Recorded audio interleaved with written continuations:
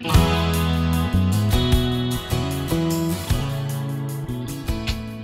everyone, this is Debbie from Project 39. I've been busy.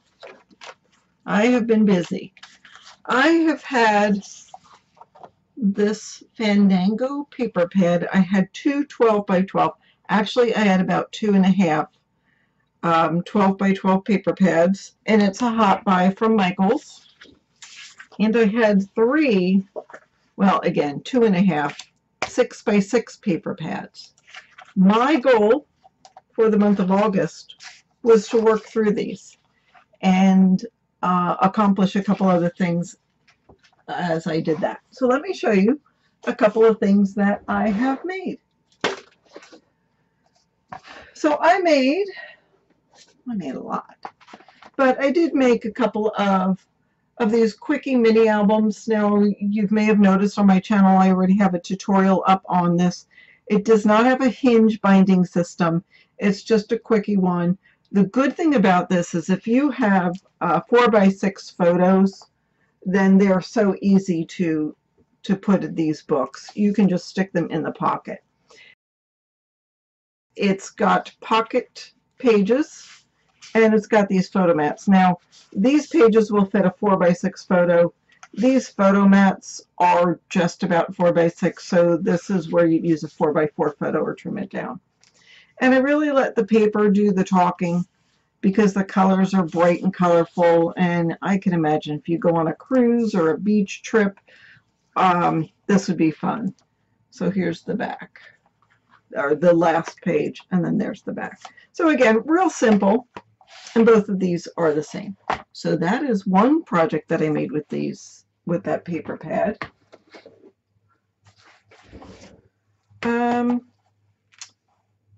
Similar, but different. So there is this one, "Oh darling, let's be adventurers." Always love that saying. So I just put this in so you could put a photo on it. I didn't want it to get too bulky because besides that, there are 5. This is a top loading pocket, which is different than what I normally do. So there are 5 of these on the top. And again, I did not mat this because I didn't want it to get too bulky. Colors are gorgeous, aren't they? Nice, bright, tropical. Makes you want to go scuba diving.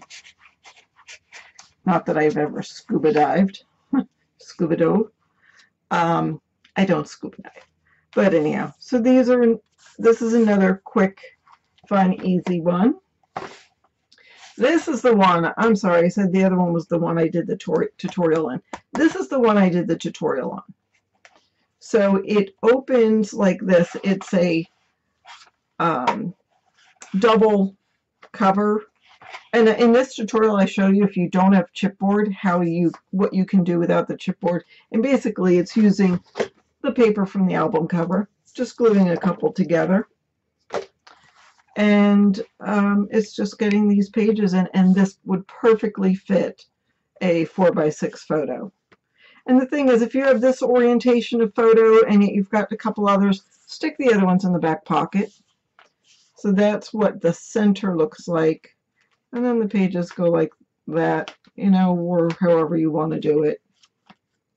But you can get a bunch of photos in here. I think it was 16, plus whatever you can put in the pocket in the back. And for vacation, that's all you need. You don't need too many more. So again, quickie mini album. You can make the mini album itself in 30 minutes and then decorate it. So my tutorial was 30 minutes, and I think I can put this together. I bet I could do it in 15 if I really timed myself. Anyhow, there's that one. Now, you know, I also have another tutorial on my website, and I started a tutorial series a couple months ago, and that is using this larger size mini album. And the reason I did that, 2 reasons. First of all, I thought it would be easier to do the folds and the bends with larger paper, and also I had a couple of people asking for a larger style mini album. So I figured I'd kill 2 birds with 1 stone, do a tutorial on this larger size mini album. Well, it takes a lot of paper, And so this tutorial that I did is how to use the journaling cards, the cut aparts, you know, like the 4x4, 3x4, 4x6 cards that come with a paper pad most times, how to use a border strip, and I put that into this mini album. The series is, there's different page styles, and so this is showing you a lot of different page styles. So let's take you. I also show you in that tutorial series how to make this waterfall. And again, this waterfall you can easily put in 4x6 photos. These are done in just different shades of turquoise and teal. So there's that. The tutorial shows you how to use these cut aparts. So this one also has a magnet on it. There are large pockets in this mini album, so you can get a lot of photos. You know, again, these pages are 8x8, so you can get a good 5x7 on here. You could probably put 2 4x6s. You might overlap a corner of it, but you can get a lot of photos in here. So again, I show how to make this. I give the measurements how to make that, and show you how to use, this is using the 4x6 cut apart. So that's a pocket for the cut apart, and then there's another journaling card, and that opens like that. There's a magnet underneath there. Here's a belly band, simple, easy, but it's a nice presentation. And there is the hidden photo mat. I'm not going to pull it all the way out. This is using a border strip. So you can use a border strip to make a small pocket. Another journaling card. And you still can put a photo back here. This is a 4x4 cut apart. And this has a magnet behind it, and it keeps that page closed, and there's room to put photos there. And there is the hidden flap. So again, 4x4 cut apart.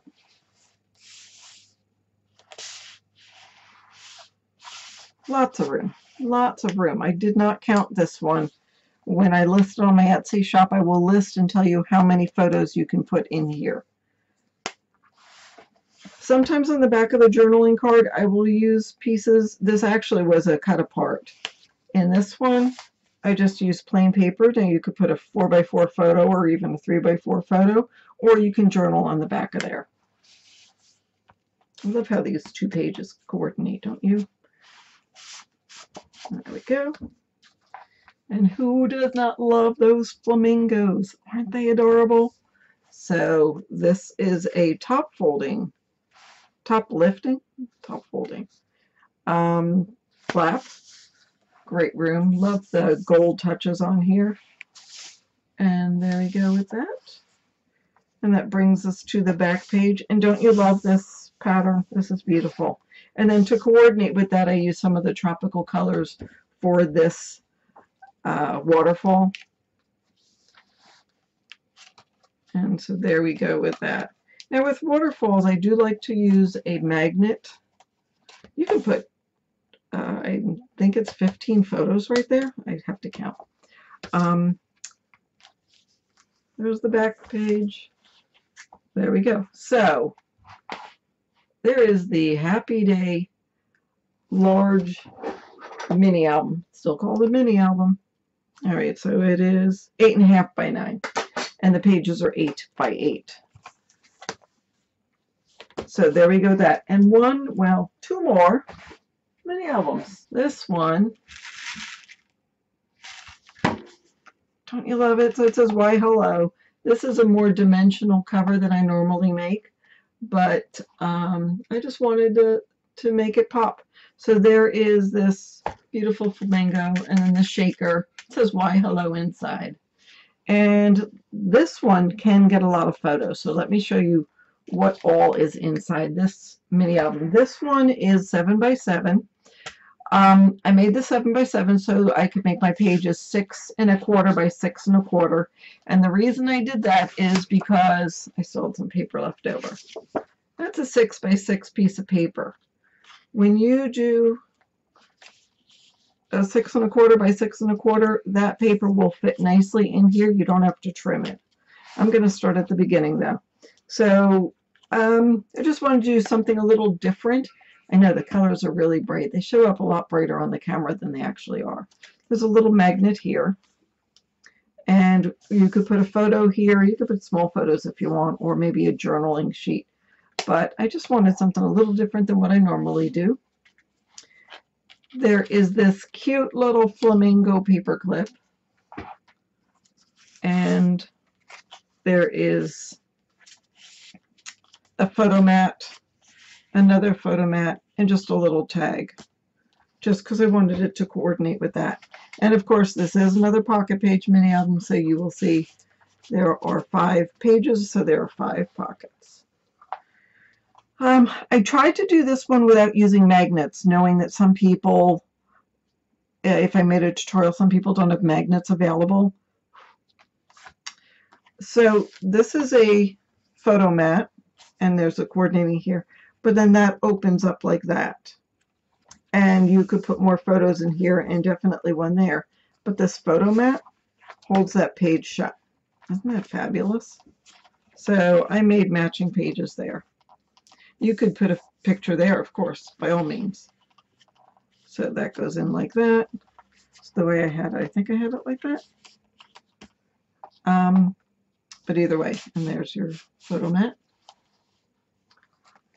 So this one, again, this one comes out, and now your flap opens. So room to put a picture. Now this is trimmed down a little bit. So if you had, you know, you ever take long pictures and like you get so much sky in the picture, well, you can easily put that here. Just trim some of the sky off. That's what you got to do. So there is a photo mat or journaling card. And that matches over there. And hidden photo mat. This one has a couple of pockets in it. I love this paper. It's got gold foiling on it. I just loved it. This is a 4 by 6 card, so you can put the pictures right on here. I did not back this one in black cardstock. It's a double-sided paper.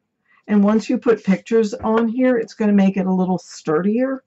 So it really didn't need, I didn't need to back it like on here. This one, it's made on a black piece of cardstock, and I put the blue paper on it both sides. But since that's double-sided, I didn't need to.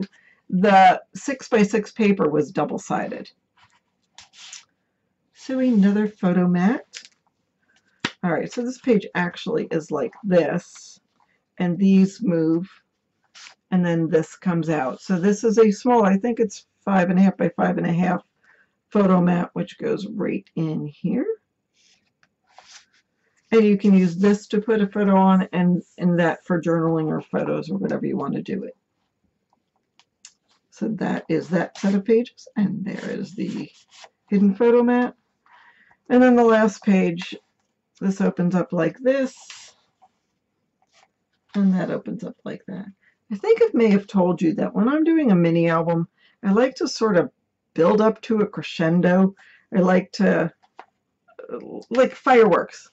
I like the end of it to be a big bang. So I like to have a little more flips and folds in the back of it rather than the front. So you could put a lot of photos in those pages. And this is sort of open on the side, so you could stick it in there. And then I also love to make these library style pocket closures and a pocket in the back, because that way if you have any extra pictures left over that, you know, you might want to have done it in chronological order, or you wanted to put, you know, the girls together and the boys on one page, or you took a trip in one set of pages or whatever, and then you have pictures that just don't match with anything. Well, this is a great place to put all those photos, because there actually is room in the back. And then there is the photo mat, which I think heavy. And so there's a photo mat to go in here.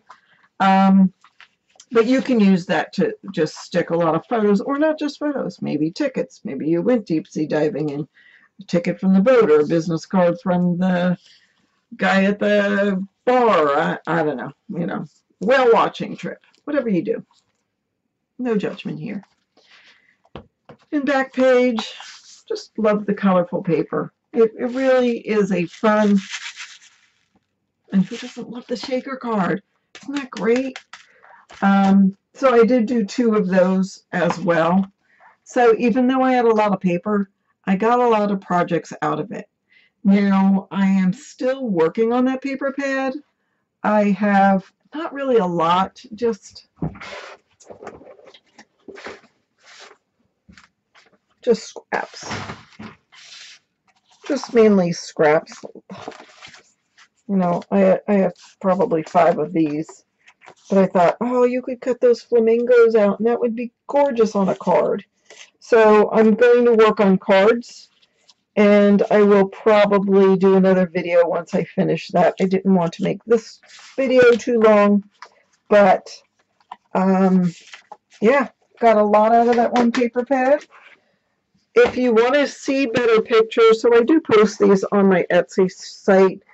And, I mean, even if you're not interested in buying them, if you want to go look on the Etsy site just to get a better look at what's in these, of course, you could play the video back, but still, I don't mind. You know, go to the Etsy site. If you have the paper pad, I don't care if you make the exact same thing. There is the tutorial on this one, and the tutorial on this larger one, the 8.5 by 9 one, on my site. I will link that in the description box, or maybe even above. So that's what we have for you today. Those are the mini albums that I made with the Fandango 12 by 12 and 6 by 6 paper pads. Thanks for watching. Please go ahead and hit the thumbs up and subscribe. It really will help me out to continue making these projects. And I'm getting into making the tutorials. If you'd like to see more, go ahead and comment below. And again, don't forget to subscribe. Thanks for watching.